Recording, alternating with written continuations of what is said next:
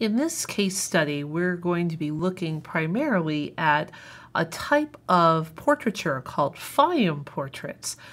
These were mummy portraits that were painted during the late Egyptian period.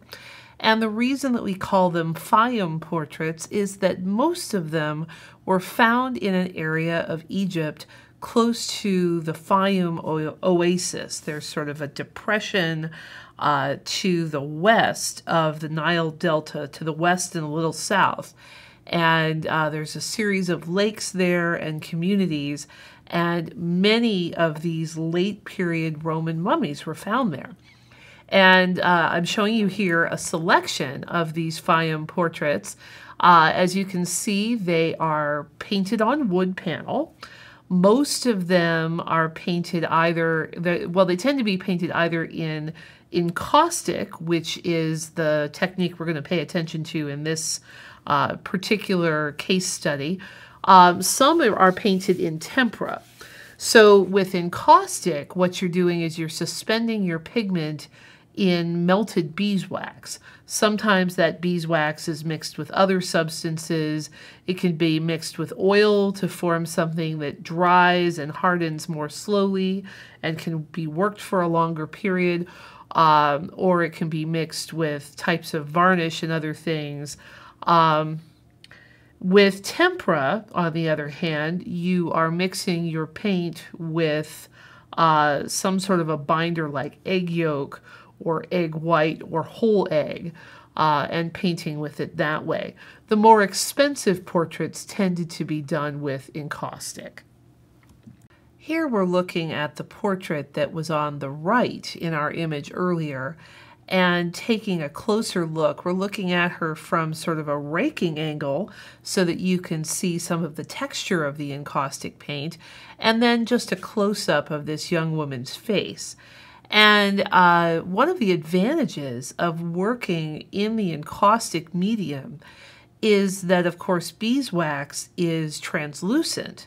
And depending on how saturated it is with pigment, you can actually build up sort of semi-transparent layers of this paint and get sort of a luminous quality that is a very good imitation of human skin and the way that light plays on human skin. And I think you can see that particularly in the close-up image on the right, where we see all of the different shades in this young woman's face. You can also see a variety of different textures, little swirly patterns or little quick dabs or slashes made with the brush. When you work with encaustic, you have to work very quickly because it hardens right on the brush almost the moment you take your brush out of the hot wax. And so you have to have a pretty good idea of what you're doing before you even grab your brush or the tool that you're working with. You can heat the surface that you're painting on to some degree, and by warming it up, extend the amount of time that you can paint. But you have to work very quickly, and you tend to build up sort of solid layers that end up having a bit of a sculptural effect because of just that buildup of the wax. So it's a really interesting way to work. Now we have a view and a detail of a male portrait, another one of these Fayyum mummy portraits, and I want to point out a couple of things. First, take a look at the relative state of disrepair on this particular work. And because of the flaking paint on the surface, you can get a sense for how thickly the layers build up on the wood surface. You can also get a sense of how this would have been placed into the wrappings of the mummy. Only the face area and sort of the head and neck and immediate shoulders were meant to actually be seen. The rest of this would be covered up in mummy wrappings. And so this is just standing in for the face of the deceased. There's a real emphasis on the eyes in these. In the ancient world, there were widespread beliefs that eyes were the windows to the soul. And of course, in the Egyptian tradition, they believed that the soul lived on in the afterlife and needed a home to go back to in the form of the mummified body of the deceased and also other statues that would be provided. And so perhaps these eyes are allowing particular access for the Ka. Recently, works like these Fayyum portraits have received a lot of scholarly and particularly scientific attention, and there have been a number of groups worldwide that have been analyzing these Fayyum mummy portraits.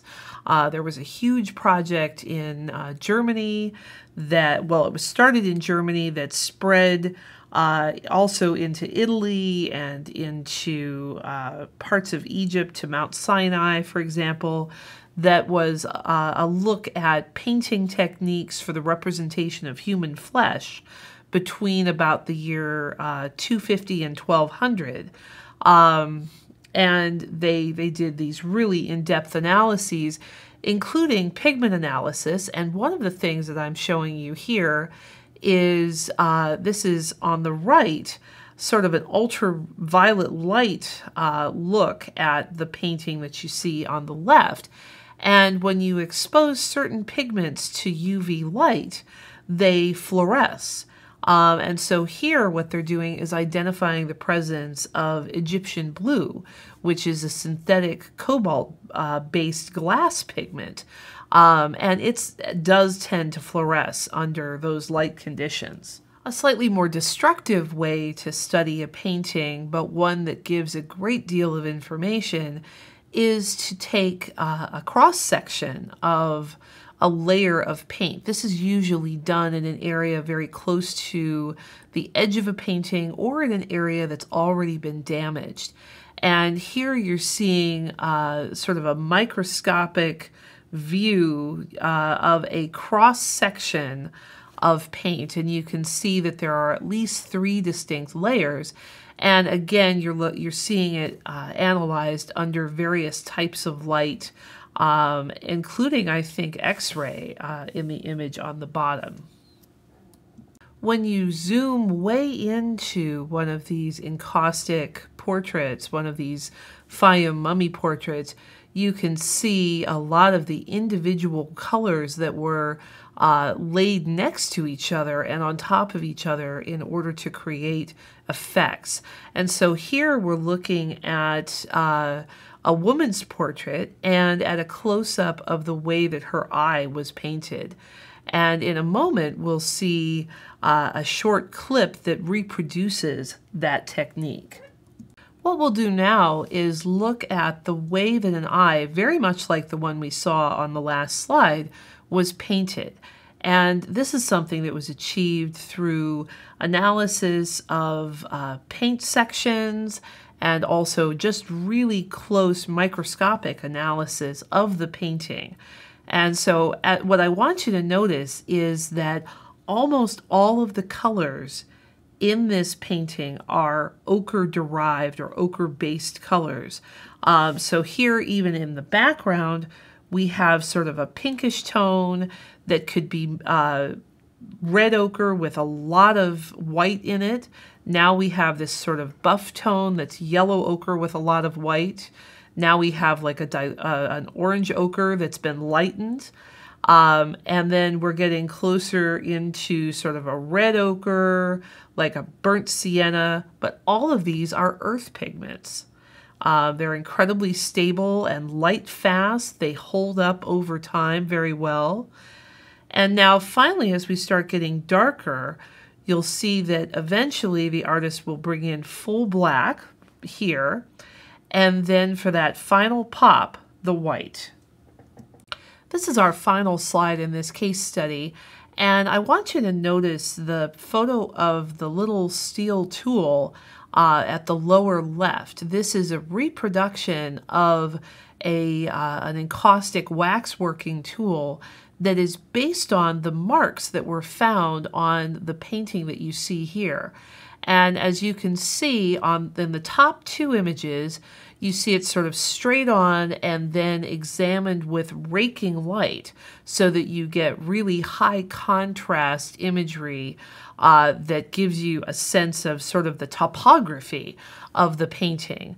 And then there's this wonderful magnified view at the lower right in which you can see the diamond shapes that were created by the tool being pressed in to manipulate the wax.